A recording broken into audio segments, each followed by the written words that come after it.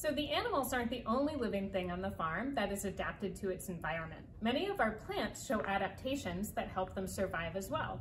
Let's take a look at some of the neat adaptations that plants have for survival. Let's check in with Braden, who is going to show us how our broccoli plants can survive on the farm all winter long. Okay, so I'm Braden. Here we have broccoli plants. These are special plants because they are able to adapt to cold weathers. The reason that they are able to adapt to cold weather is because of the special proteins that are inside the broccoli, causing the water in them not to freeze. This adaptation allows us to grow broccoli all year long in Maryland. All right, so now let's take a look at some of the neat adaptations that our pepper plants have to survive. So hot peppers are a really interesting plant because the plant makes a compound that makes it taste spicy. This is one of the things that makes people really like to eat the plant. And that's actually a special adaptation that the plant has evolved in order to help it spread its seeds.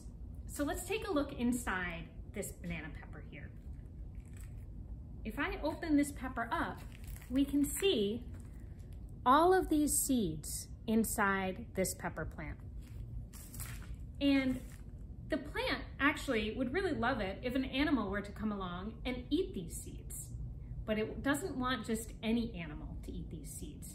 If a mammal, like a mouse or a rabbit or a groundhog, were to eat these pepper seeds, the digestive system of that mammal would destroy these seeds.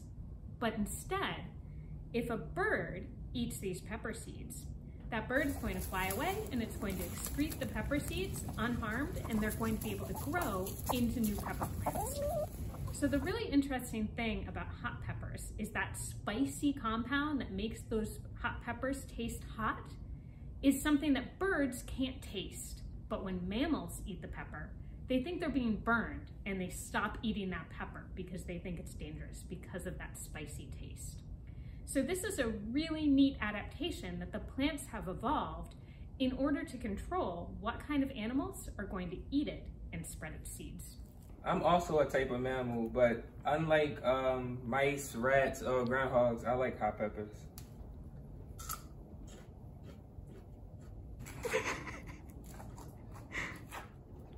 All right, so we checked out some of the cool adaptations that broccoli and peppers have that help them survive. But one of the other neat adaptations that all of these plants have is they taste really good. So that means that we as farmers help the plants reproduce and spread their seeds by planting them for next year. So I'm planting some pepper seeds now because I thought those hot peppers were delicious.